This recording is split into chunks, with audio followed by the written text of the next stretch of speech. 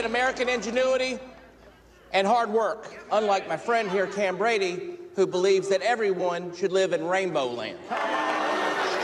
Douglas, I'd like to say one thing. I'm an American, too. And I have no idea what he's referring to as Rainbow Land, okay? I'm referring to a 13-page doctrine written by Camden Brady called Rainbow Land. That's something I wrote in the 2nd grade. I think anybody that writes about the redistribution of wealth sounds like a communist to me. Am I right? Hold on. It is the simple story of a teddy bear giving a pot of gold to a leprechaun, okay? That's right. May I read from page 7?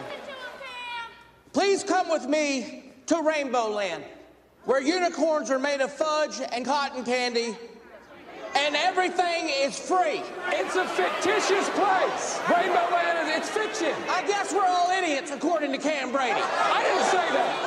I did not say that. Hey, I do not want to live in Rainbow Land, and you can't make me live in Rainbow Land. This is America.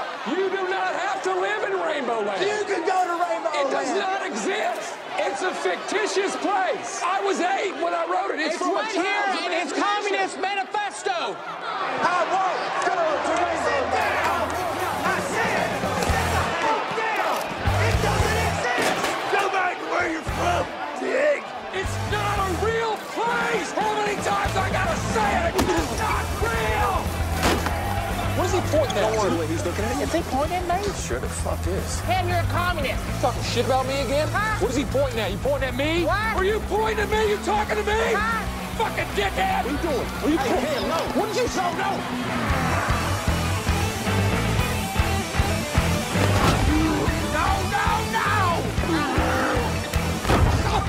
Your nickname in school was Tickle Shits. I'm gonna see if it's true. Don't you shit your pants, Marty! Go for his hair! You do not touch my hair! Touch my hair! It's a $900 haircut! How many times? Don't talk about that, Cam. Don't talk about that.